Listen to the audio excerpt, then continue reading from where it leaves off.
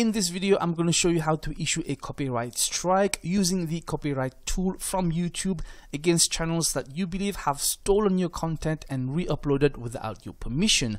I'm also going to show you some tips how to potentially protect from this happening in the future, or at least reduce the occurrence. This is going to be the shorter version of yesterday's live stream on YouTube, where I was showing the audience for the first time how to use the copyright tool. The Nerf Gamer, at least I didn't do a PC build like the The Verge.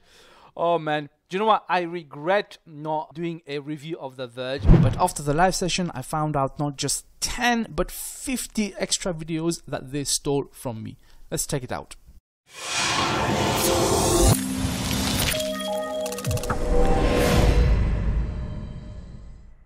Hey Nimtax, and welcome. This is Ash from HealMyTech, and on this channel I want to help you develop a better relationship with technology. So find the subscribe button, click on it and click the bell icon, and use my Amazon affiliate links in the description below to help out the channel. The copyright match tool isn't available for everyone. I think it's just for those who have the YouTube Partner Program, but I don't know if there's any other criteria.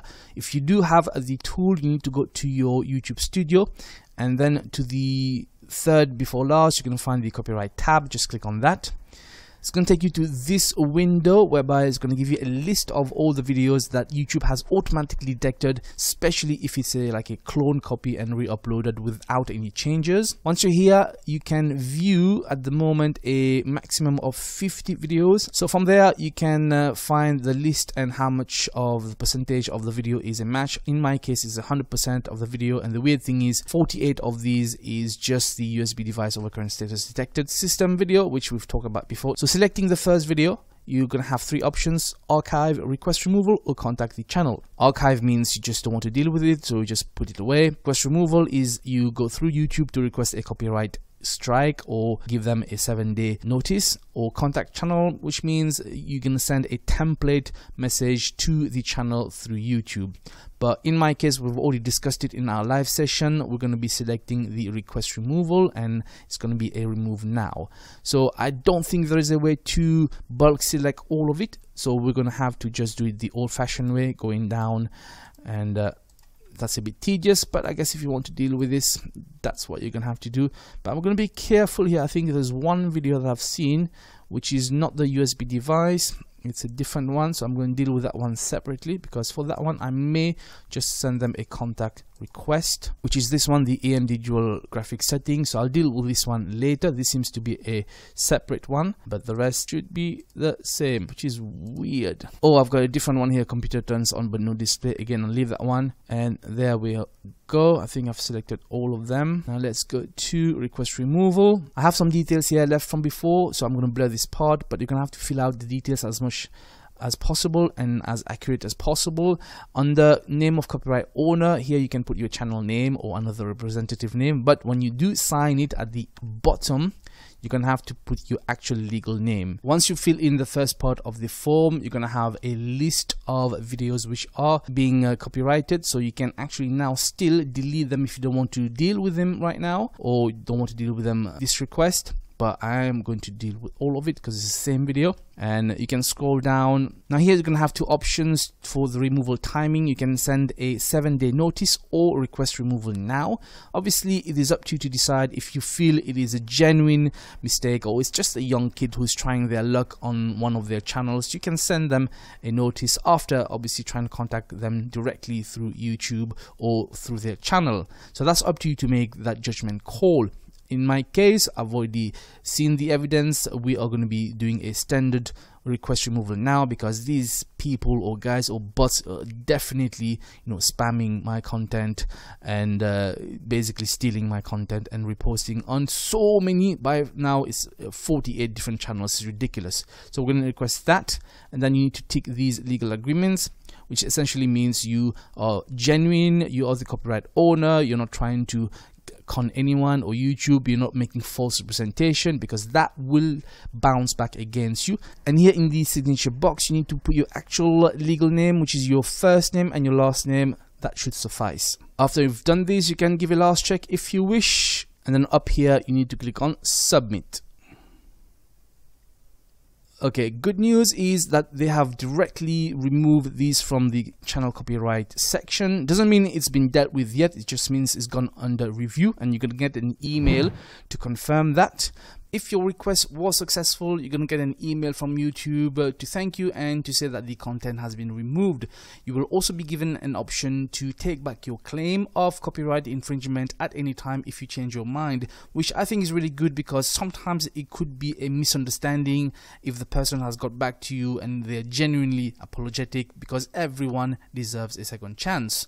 But right now I'm left with these two that I'm going to deal with separately. I probably will just send them a kind of contact, really and truly, because if you can see, the first one, they've got 3 subscribers and he's taken my AMD geographic setting, and then the other one, 0 views, 1 subscriber. So those ones are probably okay. They're just like a little mistake, which is fine. I'm going to contact them separately, which we can do here. Let's just click on this and click on this. Now you can't select more than one if you want to contact the channel. You're gonna have to do one at a time. So I'm going to do the first one here. So let's do contact channel, and this is the template, and it's going to put my email address here. So right now this is like a typical standard template letter to be sent to this person through YouTube, just asking them to take it out, and you just need to click on send. So that's gone, and then the last one will do that as well. Same thing, contact channel, and click on send. And there we've got it. So everything is cleared at the moment. So I'm hoping there is no more, but you never know. I'll keep checking this regularly. There are a few things you can do to protect yourself from these problems, or at least to diminish the occurrence. One way is to go to YouTube Studio, go to your video section, and then go down to each video that you want to protect, and go to the details section. Now next to the basic tab there is also more options. Click on that, and the first thing you need to make sure to select is standard YouTube license, which is the default anyway.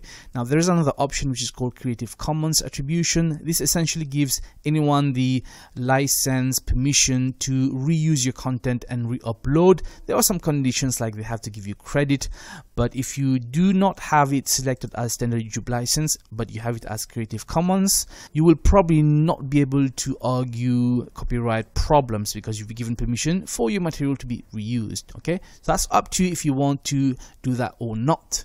And the next thing you may want to consider, at the bottom you've got additional options, and usually allow embedding is not ticked.